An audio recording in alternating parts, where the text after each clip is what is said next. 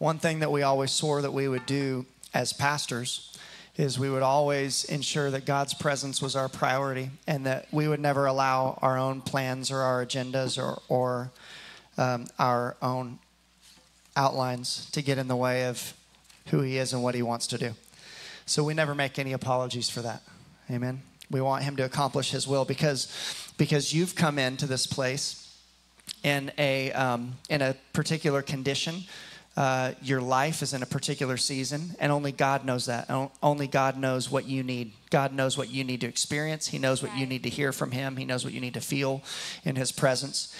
And our greatest prayer is that there's not anything that we would say that would greatly impact you, but that there's something you would experience from the one and true living God, that you would experience him in a real way, because 1 second in the presence of God can change everything in your entire life. And so God's presence has and always will be our priority above and beyond everything else. It is about God. It is not about Mountain Movers Church. It's not about Brad and Misty. It's about him. It's about Jesus. And so today, guys, we have some content to get into. Some of you guys really enjoy studying the Word of God. You enjoy going deep and knowing some of the mysteries of God and some of the things that God, doesn't show a lot of people through his Word, only for those that are really hungry. But we have a really good message for you today that is so timely. And I just want to encourage you, as we jump into this, to really pay attention, because we're going to move extremely fast. We're going to move at warp speed, and we're going to blow your face off with scriptures. And you're not going to even have time to take notes. So I encourage you, if you're watching online, you can take notes later. You're not going to be able to keep up. If you're in the room, you're just going to have to go back and watch the broadcast, because we have a lot of heavy meat to share with you today. And so let's just get right into it, and let's cover as much ground as we possibly can. We've been in a series called Let's Grow already, and today we want to cover part 4, and the title of today's message is Live on Guard. Live on Guard. Okay, now to the meat. Something very important is coming this weekend. It is a huge Jewish holiday known as Rosh Hashanah. Raise your hand if you've ever heard of that, Rosh Hashanah. Okay, many of you might be thinking, what the heck is that? What does it mean? Another name for it is the Feast of Trumpets. And this holiday is significant because it has massive prophetic implications. It's one of 7 feast days that God has laid out throughout Scripture for the nation of Israel. And each feast has a huge prophetic event tied to it. So let me say it this way. There's 7 feasts, highly important, that are celebrated annually. It's like we celebrate Christmas every year. The Jewish people have holidays that they celebrate every single year. But they're more than just holidays. They're actually prophetic visual aids, if you will, that God laid out over a period of thousands of years, where on each of these holidays, something massively prophetic and significant happened that revealed the person and the work of Jesus Christ and how he relates to us and how we relate to him. It is one of the coolest, most fascinating things. If you can bear with us and you can dig in and really pay attention, this will absolutely blow your mind. And by the end of this message, you got to be thinking to yourself, God's word is so powerful and so prophetic and so awesome and so bigger than we could ever imagine. And so let's get into it. In Leviticus chapter 23, God lays out these 7 feasts. We don't have time to really read all of that to you, but in verse 1, the Lord says that he is speaking to Moses, and he says, speak to the children of Israel and say to them, there's 2 things I want you to take right here.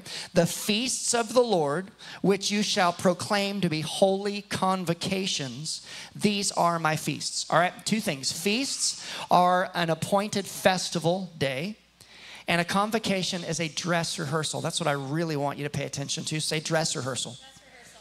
All right, so the 7 feasts, they were observed annually, like I said, but they were prophetic dress rehearsals of what was going to actually happen in the future. And so let's look at this chart really quick. So here are the 7 feast days that are laid out. And as you can see, there are 2 seasons broken up between the 7 feasts. The 4 first feasts and the spring holidays are Passover, unleavened bread, first fruits, and Pentecost. And the last third happen in the fall season, and it's the Feast of Trumpets, the Day of Atonement, and the Day of Tabernacles. So just to prove to you and just to show you how fascinating and awesome this is, I'm going to very quickly just highlight each of the first 4 feasts that you see on this chart, and it's going to blow your mind, so get ready. All right, so Passover. All right, we did a whole series on this multiple times in the season around Easter where we explained Passover. Passover ended up being one day where the Jewish people would basically sacrifice a lamb, a spotless, innocent lamb, to cover the sins of the people. And they sacrifice these lambs, and then they basically they acknowledge this holiday for hundreds and hundreds of years until finally on that very day, on the day of Passover, Jesus was publicly sacrificed and put on display just like the lambs were the very same day at the very same hour that the lambs were sacrificed. Jesus being the sacrificial lamb, behold the Lamb of God who was slain for the sins of the world. He was sacrificed on the very day and the very hour that all of the lambs were sacrificed. Thus he became the sacrificial lamb on the day of Passover. Jesus was crucified that day. He became the Passover lamb, and his blood, being the perfect Lamb of God, didn't just cover our sins, but his blood washed our sins away indefinitely. You can give Jesus praise for that. Without Jesus, we had no hope. You understand that? The Feast of Unleavened Bread was instituted by God, and it reminded them how they had been delivered out of the land of Egypt. They were delivered out of slavery, out of a former life of bondage and slavery. And the picture here that he was trying to teach the children of Israel is that he wanted not to just deliver them out of bondage of slavery physically, but he wanted to deliver all of us out of the bondage to sin spiritually. And Jesus fulfilled that on the day of unleavened bread. Jesus basically went to the grave and took all of our sins with him, and he went to the grave and he became that prophetic fulfillment 1,500 years later when he was buried with our sins. Leavening in the bread represents sin. And so he took our sins with him. And scripture says that he knew no sin, that he might become the righteousness of God. He took our sins to the tomb, delivered us out of slavery. And now we can only be found righteous because God went to the grave on our behalf and took our sins with him.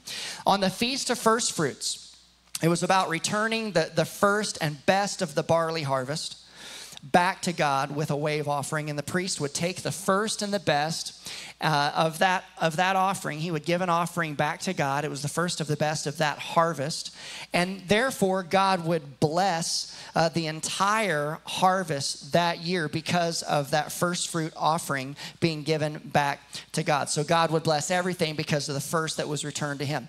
Jesus, and check this out, Jesus became the first fruit offering himself when he was resurrected. Now, I want you to see this. We see Adam in the very beginning, and Adam basically initiates this humanity for the first time and screws everything up, and now we're sinners, and now we're all just done, and we have no hope. But then here comes Jesus, and on the Feast of First Fruits, when he's resurrected, he goes from the grave, from death, he reverses the curse, and he comes back to life, and he becomes that wave offering for us, meaning that because God received him being perfect and spotless and sinless, he blessed the rest of the batch. And that means you and I get in on that because he was perfect. He became the second Adam. And now we have grace and hope and forgiveness in him because Jesus was the first fruit offering. And Jesus was resurrected on the very day of first fruits. Let's move to the last one. On the Feast of Pentecost, they observed the completion of now the wheat harvest, not the barley, but the wheat harvest, with another wave offering, and this time with 2 loaves of bread. One represented the Gentiles and one represented the Jews. in the days of, they didn't know that's what it represented, but that's what God meant by it. And it was made of fine wheat flour, meaning that Jesus would become our righteousness. And that wheat harvest, that offering, was given back to God.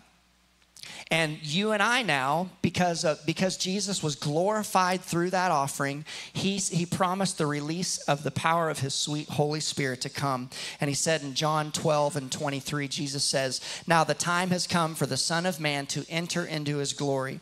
I tell you the truth, unless a kernel of wheat is planted in the soil and dies, it remains alone. But its death will produce many new kernels, a plentiful harvest of new lives."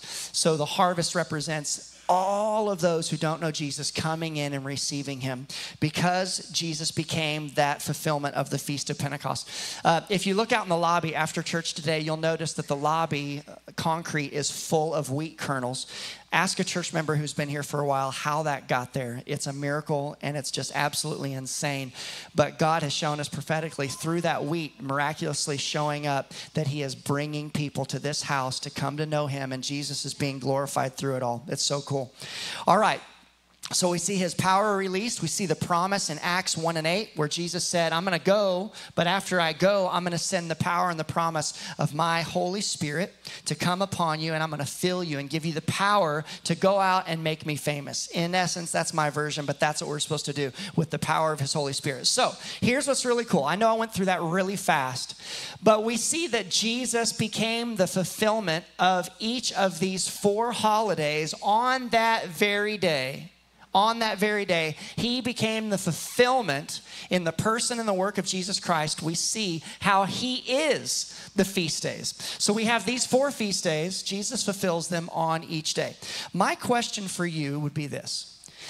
These are huge, significant events that were fulfilled in prophecy. I'm just asking common sense. We can't necessarily guarantee this, but let's just ask ourselves. If God did it before and fulfilled prophetically, revealing who he is through these 4 feast days, do you think he would stop for any reason and maybe say, you know what, the next 3 feast days aren't as important. I'm not gonna do that on those next 3 days. Do you think he would do that? Or do you think he would probably continue the same pattern that he's been upholding for thousands of years? He might possibly fulfill prophetically himself, revealing himself to us through these next 3 days.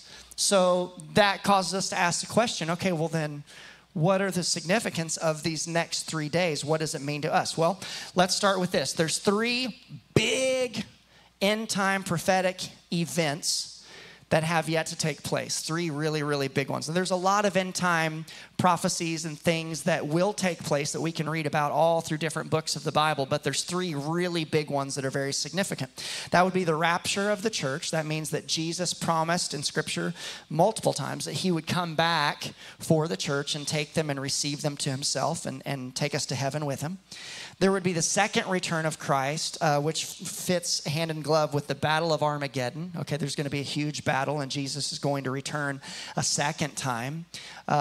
And then there's the millennial reign, which is where basically he gathers all of his people together at the end time harvest, and he establishes a kingdom here on earth for 1,000 years, and we will rule and reign with him. 3 huge events, all right?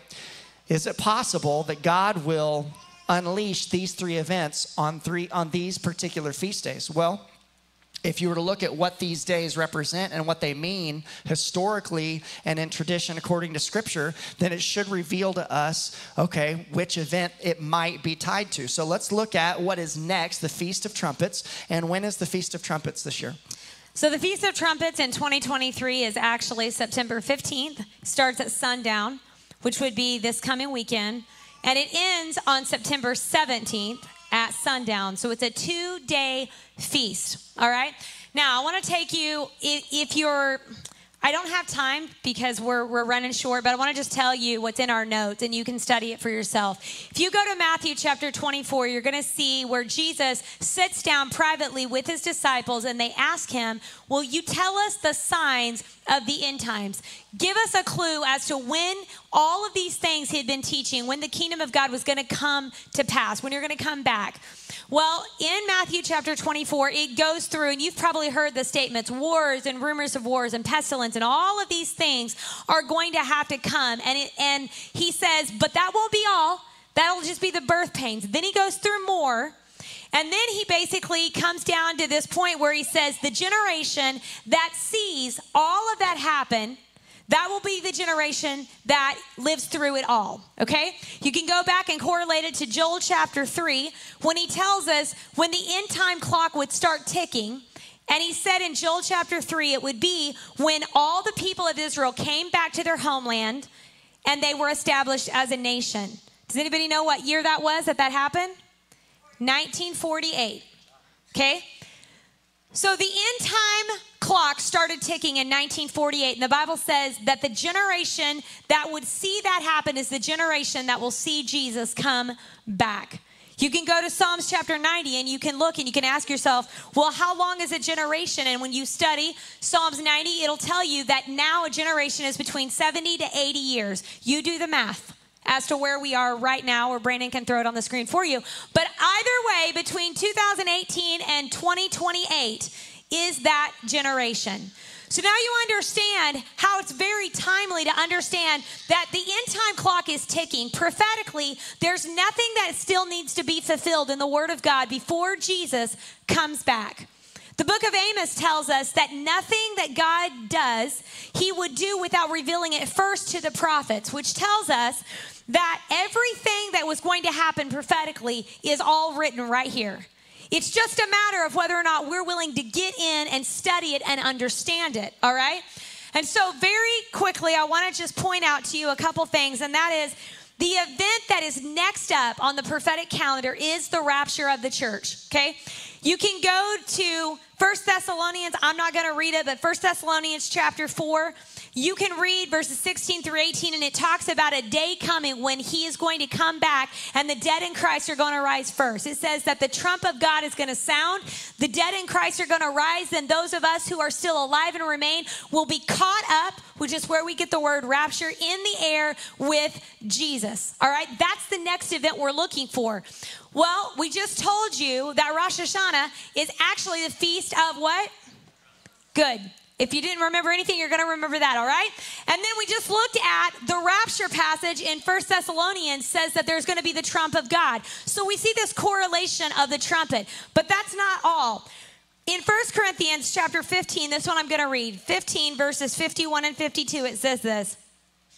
But let me reveal to you a wonderful secret. We will not all die, but we will be transformed. It will happen in a moment, in the blink of an eye, when the last trump is blown. When the trumpet sounds, those who have died will be raised to new life forever, and we who are living will also be transformed.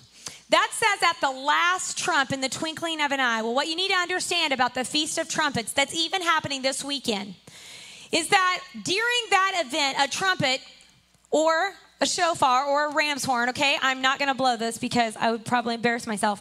But Brad and I went to Israel in 2011, and we bought one to bring back and have in our office. But the high priest or the priest, they would blow 9 times throughout the day. They would grab a hold of the trumpet. They would grab the shofar, and they would blast it 11 times. 9 times throughout the day, 11 blasts. 9 times 11 is how many?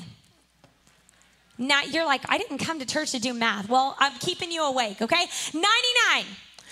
Well, when we study out the Feast of Trumpets, it says that this holiday, they would blast the trumpet 100 times during that holiday, okay? So it was a tradition, just like your Thanksgiving turkey. It was a tradition that God told them what to do. Well, on that 100th blast, it was the longest and the loudest trumpet blast. You look at 1 Corinthians, it says at the last trump, many theologians, and we're in that pack of people who believe that one day during the Feast of Trumpets, Jesus is coming back for his church. And you say, well, now hold on, Misty. In Matthew chapter 24, didn't it say that no man knows the day or the hour? You're exactly right. You know your Bible. It does. But how many days did I tell you the Feast of Trumpets was? I'm helping you out, too. So we still don't know the day and we don't know the hour. So here's why we wanted to bring you this timely word today. Because this weekend is the Feast of Trumpets. That's why the Tipping Point Prophecy Conference is going on. So by the way, this Saturday, if you want to go, you can still grab tickets, jump on the app. Next Sunday, don't show up on campus because we're going to be all online because most of us are going to be in Dallas for that event. But I want to tell you that next weekend is the Feast of Trumpets. Am I saying Jesus is coming back? No, I'm not saying he's coming back next week, but I'm saying he very well could. He could. I also want to tell you he can come at any moment that he wants to. Because when God says it's time to go, it's time to go. And here's what you need to do, is you and I need to live on guard. Guys, we are in a day and a time where there's nothing else that needs to be fulfilled. Never in my lifetime have I been on the edge of my seat more than I am right now. There's not a day that doesn't go by that I'm not highly concerned for any person I know, my loved ones, my family, my people I don't even like, that I don't think are right with Jesus, because he is coming back. It could be any moment, all right? So there's two things as we wrap this up today that I want to tell you. If you're going to live on guard, here's what you need to do. Number one, you need to guard your heart against sin. Period. The Bible says in John 10:10 that there's an enemy and he comes but to steal, kill, and destroy. But we live in a world where the enemy tries to tell everybody anything goes. Whatever your flesh desires, do that. Okay? But the Bible says the exact opposite. Romans 6:12 says, do not let sin control the way you live. You can read the rest of this passage. But the fact is, guys, we've got to guard our life and our heart against sin. And not just one time, Jesus, forgive me of my sins, but in every day, waking up every moment and saying, God, like King David, he said, search my heart. God, search my heart and know me. Show me if there be anything in me that is unclean. Show me if there's anything that needs to go, any attitudes, any actions, anything I'm doing, God, that would displease you. I want it out of my life. Guys, the Bible says that Jesus is coming back for a pure and a spotless bride. Like, I don't know what we're messing around with, because we think to ourselves, we've got time. And even now, some of you are probably thinking, you're crazy. You are crazy. Listen to me. I don't know about you, but I'm not willing to take a chance. I'm just not. Jesus is coming back. And it's time that we live on guard. The second thing we have to do is guard our heart against the lies and deception of the enemy. 2 Corinthians 4:4 says, Satan, who is the god of this world, he has blinded the minds of those who don't believe. They are unable to see the glorious light of the good news. That's the gospel of Jesus. They don't understand this message about the glory of Christ, who is the exact likeness of God. Guys, we live in a world today where the enemy has deceived so many people that what is evil they call good, and what is good is now being called evil. I'm going to end today by reading you a few statements, and I want you to just ponder within your mind, are these lies or are these truths according to the Word of God? These are things that are being said today in the culture that we live. You only live once, YOLO. So you better live your best life. How many have seen that hashtag? Living my best life. All religions lead to heaven. Remember, you're deciding in your mind, is this Bible or is this a lie that the enemy has put out? Everyone is special and fine just the way they are. We don't have to answer to anyone but ourselves. I'm my own boss. Love is all that matters in this world. The Bible is outdated. It's irrelevant. Besides, it was written by men anyway, so it's not the authoritative Word of God. Happiness is the ultimate goal in life. You should always follow your heart. Oh, that's what Hallmark says. You should always follow your heart, your dreams, and your passions, no matter what. Jesus was just a great man, a prophet, but he was not God. Sin is not a nature that was passed down to all mankind because God created us all good. We shouldn't care about what happens after we die because heaven and hell, they don't really exist. There's no such thing as objective truth. So we live our own truth, whatever we determine that to be. Christians should accept any and all things that culture and society deem as acceptable, even if it goes against what the Bible teaches. Every individual Christian can determine their own definition of what it means to be Christian.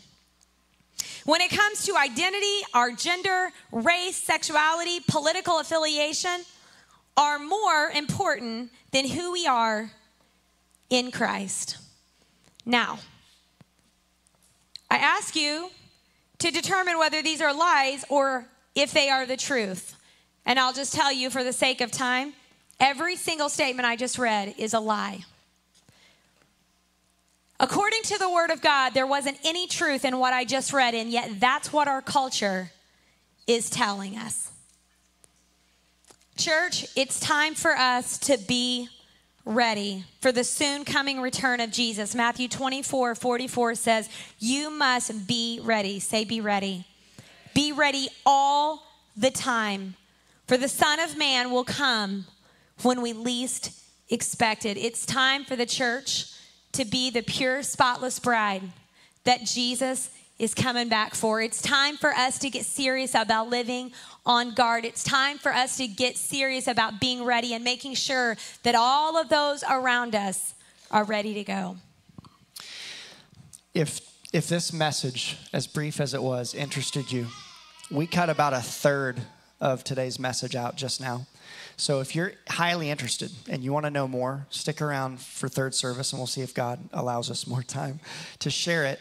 There is a lot that points towards the Feast of Trumpets being strongly affiliated with the rapture of the church. One thing in particular being, just to pique your interest a little more, is that many people call the Feast of Trumpets, actually they refer to it as the day that no one knows, which is directly tied right back to the scripture that says he will come at a day or an hour that no one knows. So guys, there's so much weight here. There's so much pointing to this. And we're not giving dates or times and that we're saying Jesus is coming back this weekend. He could come back June 13th if he wants. He can do whatever he wants. He's God. We're not saying what he's going to do, but we're saying what the Bible very clearly shows us what he very well may do. And we all, as Misty said, we need to be ready. We need to be repentant. We need to live right. We need to live life.